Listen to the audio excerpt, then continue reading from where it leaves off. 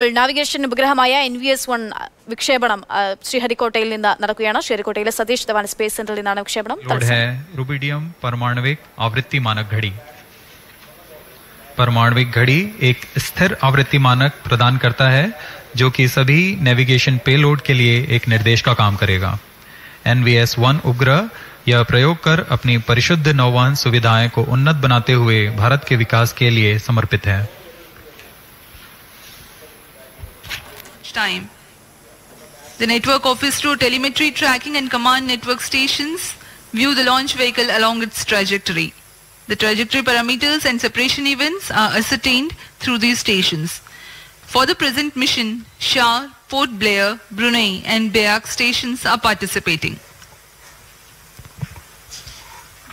-2 minutes.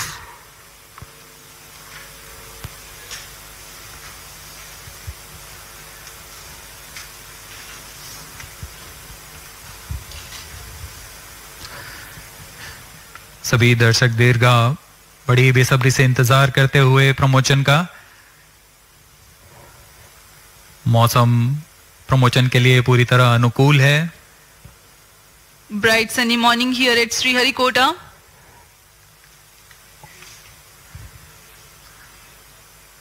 सर्वप्रथम हम देखेंगे T-4.8 सेकेंड्स पर चारों L40 इंजन्स का इग्निशन. तत्पश्चात T0 पर कोर बूस्टर का प्रज्वलन होगा और उसके बाद यान का उत्थापन. There's a little over 1 minute from the launch. Boat tank ready. -1 minute. All subs armed. -55 seconds. L40 VHPP opened. -50 seconds. Throttle ready. All sequencers armed. -45 seconds. Tank ready. Cryostats ready. -40 seconds.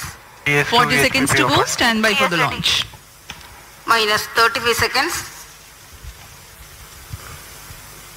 -30 seconds. L40 VSPP opened. -25 seconds. DS2 VSPP opened. -20 seconds. -15.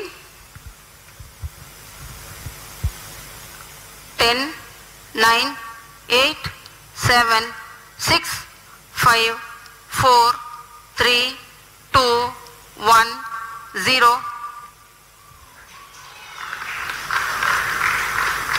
+5 seconds.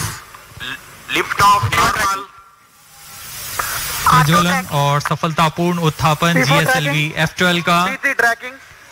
Petro trekking. चारों L40s तथा core booster S139 अपना सामान्य निष्पादन करते हुए उद्देश्य कक्षा की ओर अग्रसर.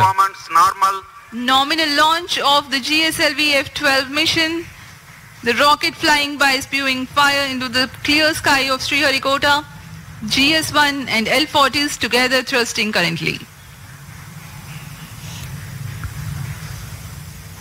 The Shah ground station is currently tracking.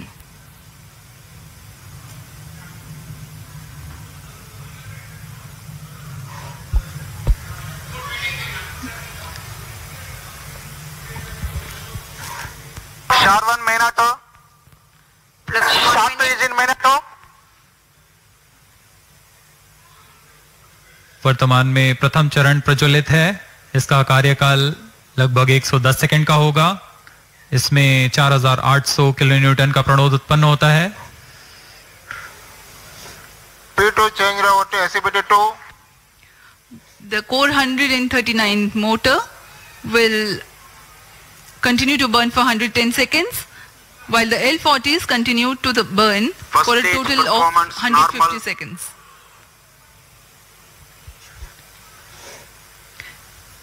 thrust developed by the NVS-1 വിക്ഷേപണം നടന്നിരിക്കുകയാണ്. ശ്രീഹരിക്കോട്ടയിലെ സതീഷ് ധവാൻ സ്പേസ് സെന്ററിൽ നിന്നും NVS-1 ഇപ്പോൾ കുതിച്ചുയർന്നിരിക്കുകയാണ്. ഏറെ പ്രതീക്ഷകളുമായി ISROയുടെ NVS-1ന്റെ വിക്ഷേപണമാണ് നടന്നിരിക്കുന്നത്. ഏറ്റവും ഭാരം കൂടിയ വിക്ഷേപണ വാഹനമായ GSLV-12 ഉപയോഗിച്ചാണ് ഇപ്പോൾ NVS-1ന്റെ വിക്ഷേപണം നടന്നിരിക്കുന്നത്. KB ശ്രീധരൻ വിവരങ്ങൾ നൽകും.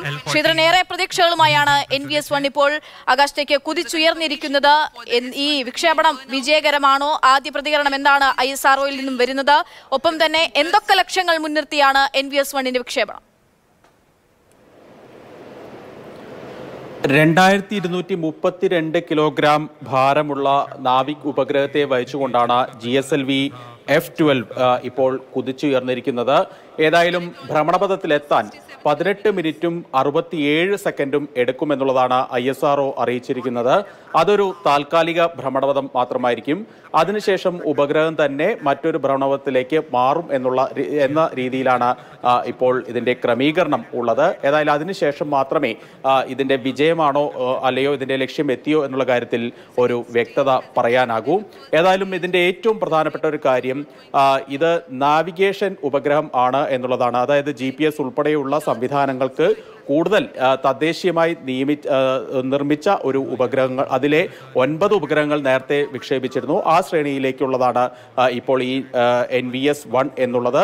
ഏതായാലും 18 മിനിറ്റ് കൊണ്ട് ഇത് ഭ്രമണപഥത്തിൽ എത്തിച്ചേരും എന്നാണ് പറയുന്നത്. ഇന്ത്യ തദ്ദേശീയമായി വികസിപ്പിച്ച നാവിഗേഷൻ സംവിധാനമാണ് നാവിക്. അതായത് ഗതി നിർണയ, സ്ഥാനനിർണയ ആവശ്യങ്ങൾക്കായി ഇന്ത്യ തുടക്കമിട്ട സംവിധാനം. അതായത് ഇത് പല രീതിയിൽ നമുക്ക് ഉപകാരപ്പെടും. ഏറ്റവും പ്രധാനപ്പെട്ട ഒരു കാര്യം സൈനിക ആവശ്യങ്ങൾ, സമുദ്ര ഗതാഗതം, വ്യോമഗതാഗതം, അതുപോലെ തന്നെ ലൊക്കേഷൻ അധിഷ്ഠിത സേവനങ്ങൾ, ഇതിനെല്ലാം തന്നെ ഇത് ഉപകരിക്കും എന്നുള്ളതാണ് ഏറ്റവും പ്രധാനപ്പെട്ട കാര്യം.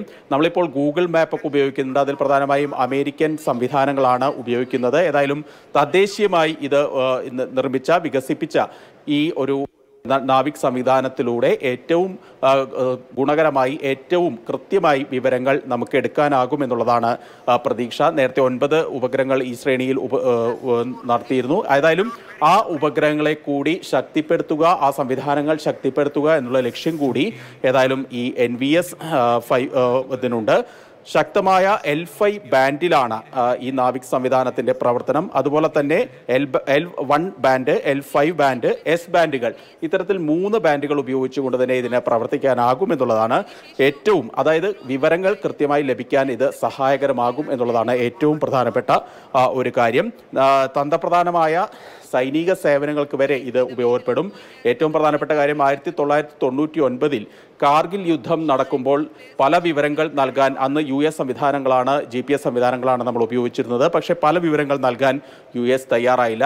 അന്ന് മുതലാണ് ISRO ഈ സംബന്ധിച്ച്, അതായത് ഈ മേഖലയിലേക്ക് കൂടിയുള്ള ഒരു പരീക്ഷണങ്ങളിലേക്ക് ISRO കടക്കുന്നത്. 2006 ഇത് കൃത്യമായി ഇതിലേക്ക് ഉള്ള ഒരു കൃത്യമായിട്ടുള്ള നടപടികൾ ആരംഭിച്ചു. ഇതുവരെ 9 ഉപഗ്രഹങ്ങൾ ഇതിൽ വിക്ഷേപിച്ചിട്ടുണ്ട്. തദ്ദേശീയമായി വികസിപ്പിച്ചെടുത്തിട്ടുള്ള NVS-1മായി ഇപ്പോൾ GSLV-12 NVS-1നെ വഹിച്ചുകൊണ്ട് കുതിച്ചുയർന്നിരിക്കുകയാണ്. എന്തായാലും കുറച്ച് സമയത്തിന് ശേഷം തന്നെ ഈ വിക്ഷേപണം വിജയകരമാണോ എന്നുള്ള കാര്യം അറിയാം. ഏറെ പ്രതീക്ഷകളുമായാണ് GSLV-12 ഇപ്പോൾ NVS-1നെയും വഹിച്ച് കുതിച്ചുയർന്നിരിക്കുന്നത്.